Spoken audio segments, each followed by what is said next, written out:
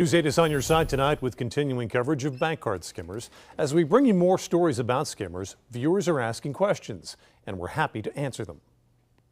A viewer sent us these pictures of what he says are gas pumps at a speedway station in Emmetsville.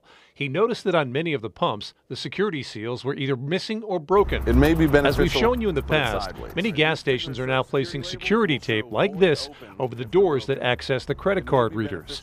If the crooks can open those doors, that's where they attach their skimmers. Many gas stations have now started using this security tape to determine if the pumps have been tampered with. However, the security tape is not mandatory and it can easily be bought online. The viewer who took these photos wanted to know what to do in a situation like this. Well, the first thing you do is notify station management. Then decide whether or not you want to use the pump, depending upon what they tell you.